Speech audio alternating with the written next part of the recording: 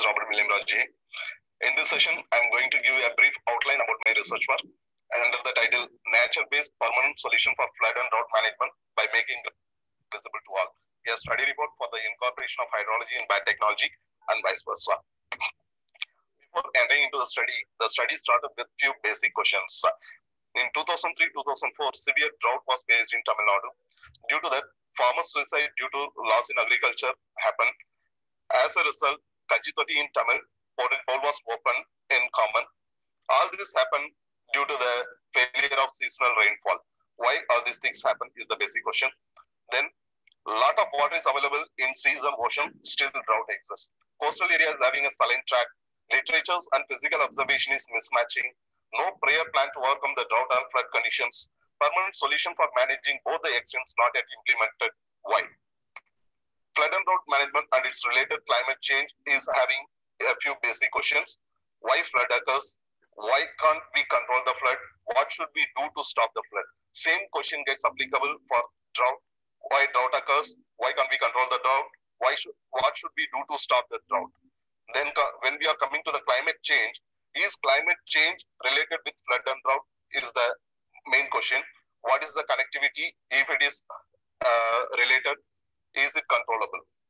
The common connection with these three issues is focused on water. When we are focusing on water, once again a list of questions occurs. From where this water came to here, how we are getting water from underground, the groundwater. What is the origin of groundwater? What is the origin of surface water? Does the literatures have correct scientific explanation regarding the origin of both the waters? What is the connectivity between the two waters? Is the water cycle having correct information regarding the connectivity? Melting of ice from Arctic and Antarctic is the reason for the increased sea levels is reported. Is the statement correct? Groundwater depletion is more and so it got exhausted up to several meters depth. Is there any way to resume back the depleted resource? How water is responsible for flood, drought, and its related climate change? Are we managing the resources properly? If our management is proper, then why flood, drought, and its related climate change happens? Why water scarcity is projected for the future generations? Why we are lagging in our management? Can we nullify the flood and drought conditions? For all these questions, my research had concluded with a knowledge gap, and it was addressed through the science and technology by focusing on groundwater. The detailed scientific answer for all the above questions is made available in my research publications.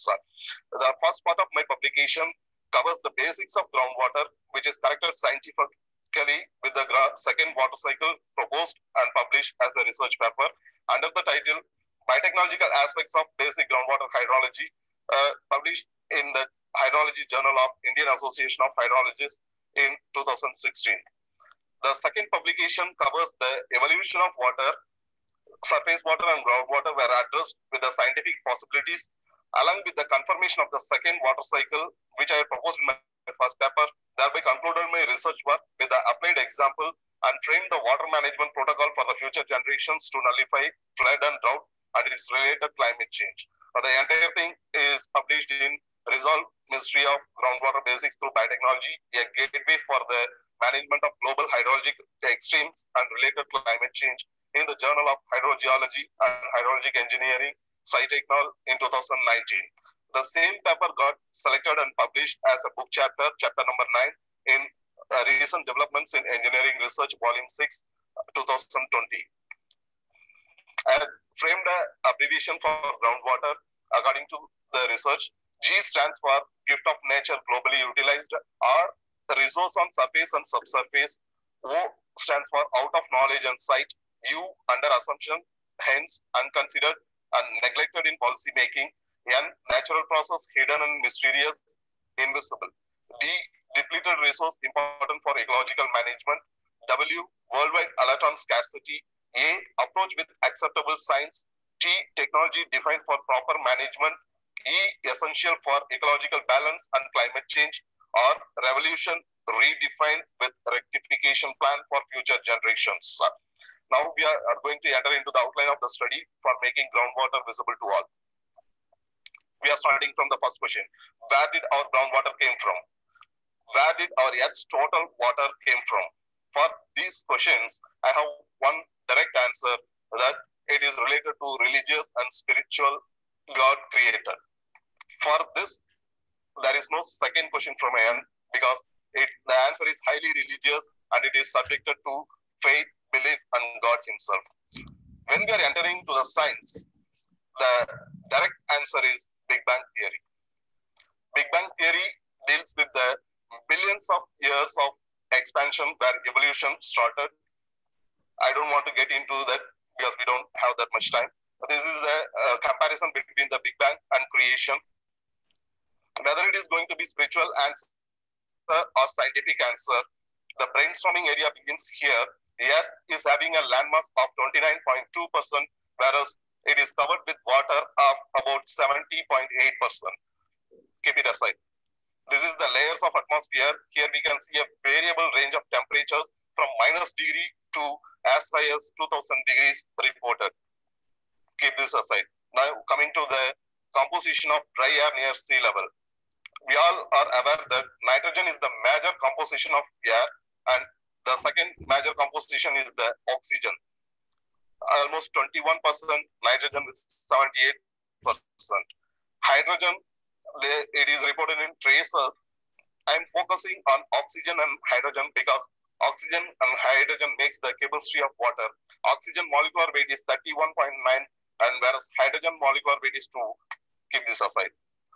Now, let us consider the area and depth of the ocean.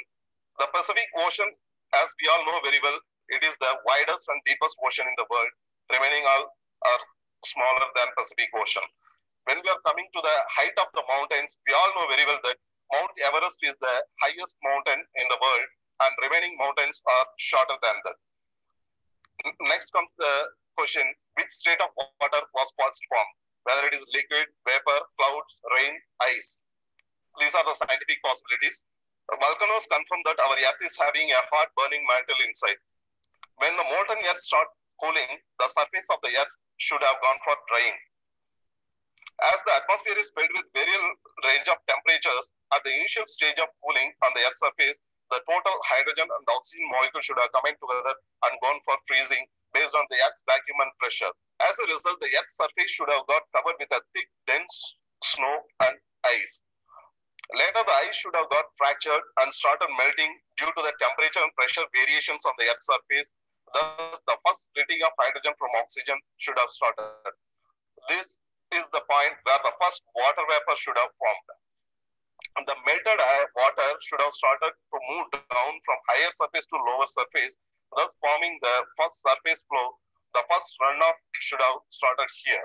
The first runoff from the melting of ice should have reached the lower level of the Earth and should have started collecting there hour by hour and day by day, which is today called the seas and ocean beds.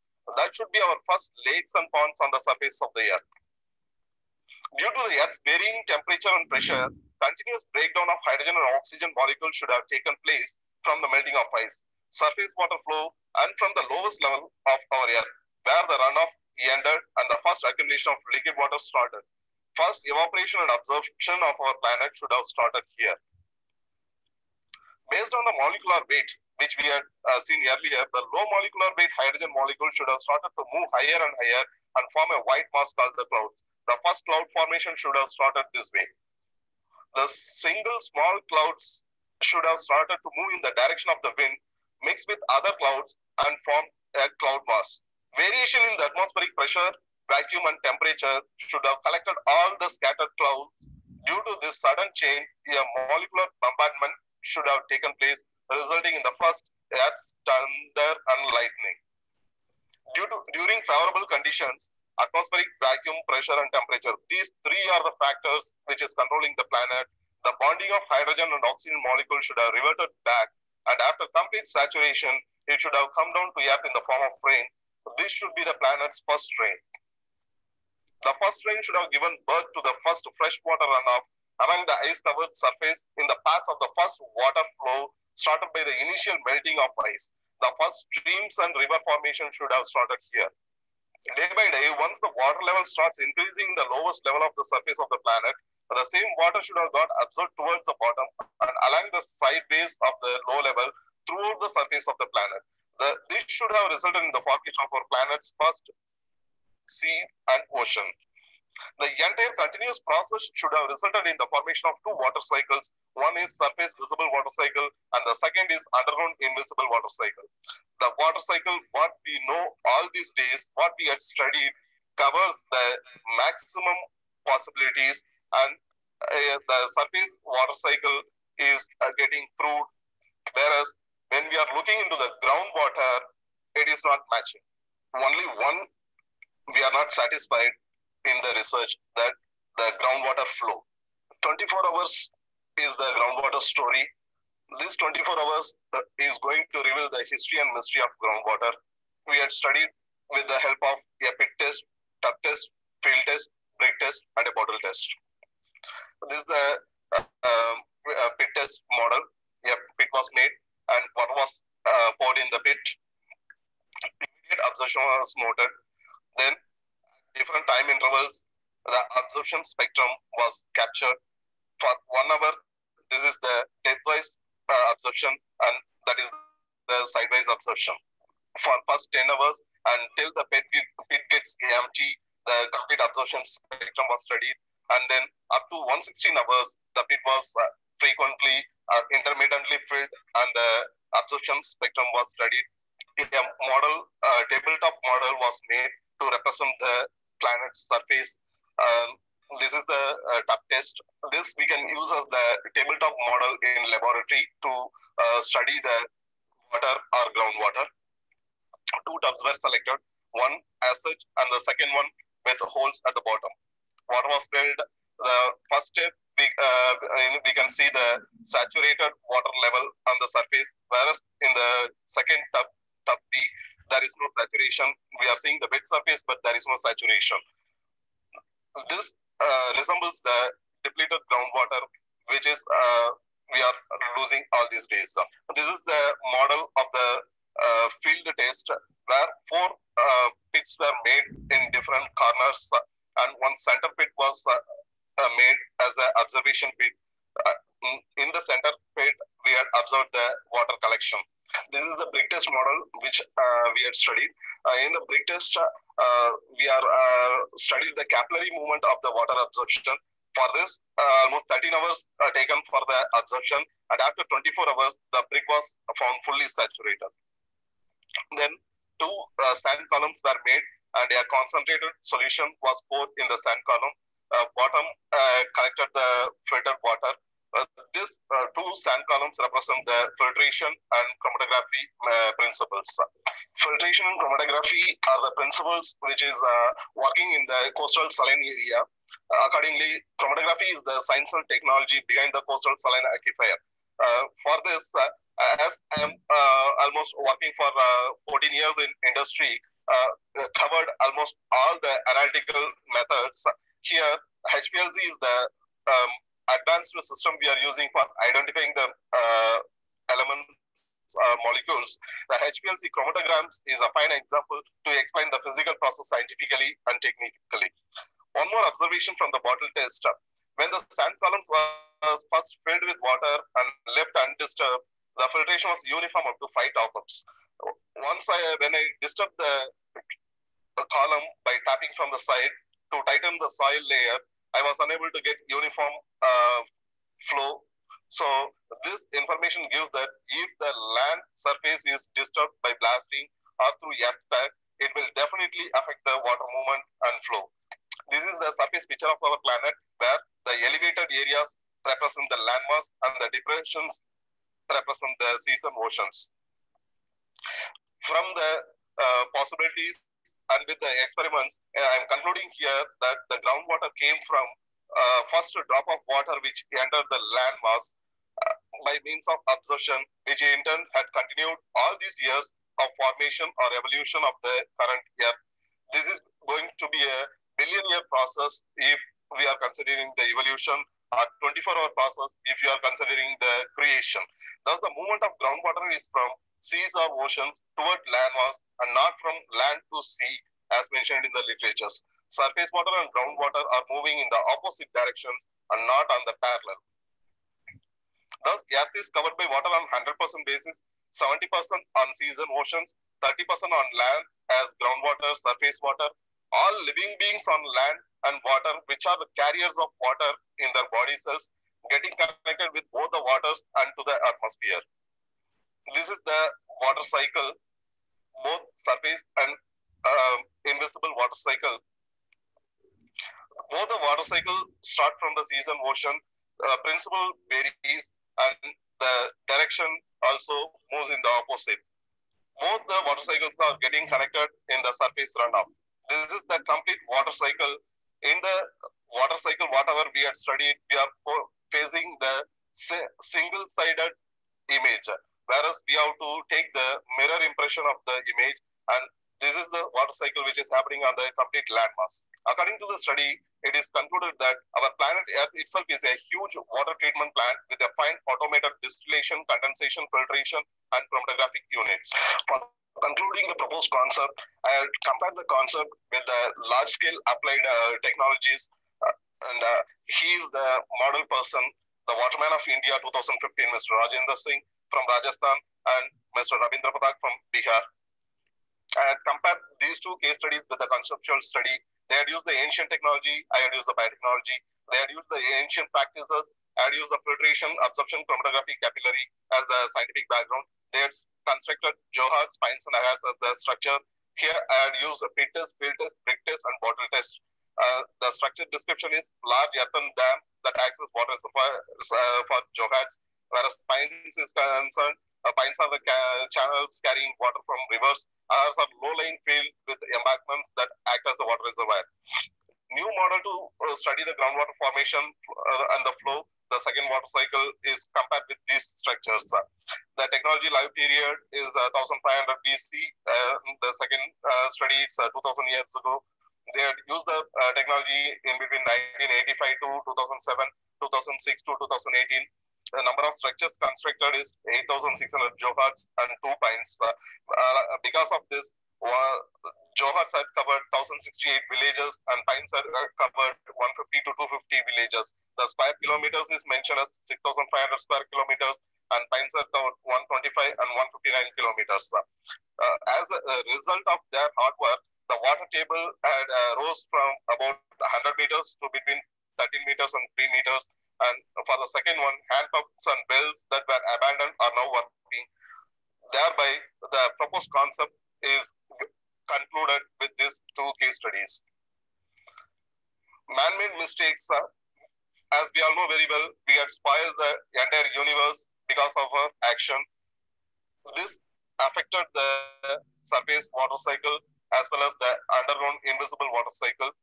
For rectifying our mistakes, I am proposing groundwater revolution, which will be the corrective action for all our mistakes. This groundwater revolution, I am giving 5 resolutions: rectify, repair, refill, replace, and resume the groundwater naturally. Thought process for this mission is restructure. For restructuring, we have to rectify and repair. Action expected out of this thought process is water network. For this water network, we have to refill and replace. Finally, resume groundwater assured through the natural route. Groundwater operation plan, Kudimaramuthu in Tamil, desilting the canals, rivers, lakes, and ponds is just a temporary solution. Restructuring the canals, rivers, lakes, and ponds alone will be the permanent solution as per this study. Comparing the tests conducted and the possibilities.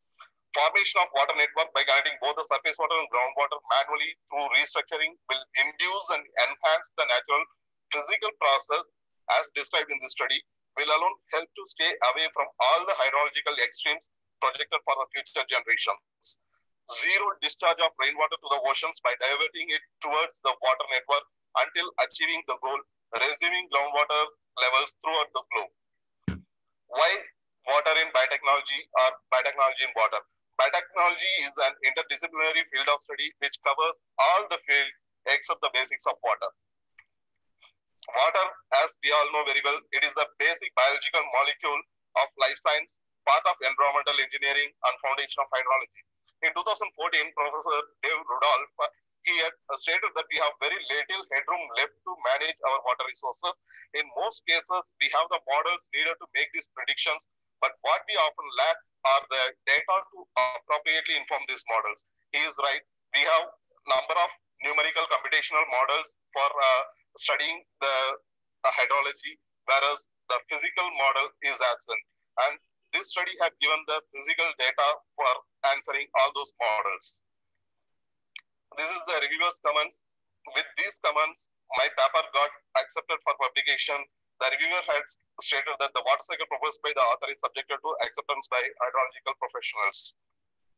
And this is the communication which I have received from the Department of Biotechnology, from the Ministry of Science and Technology, Government of India, that groundwater hydrology is not in the DBT's mandate.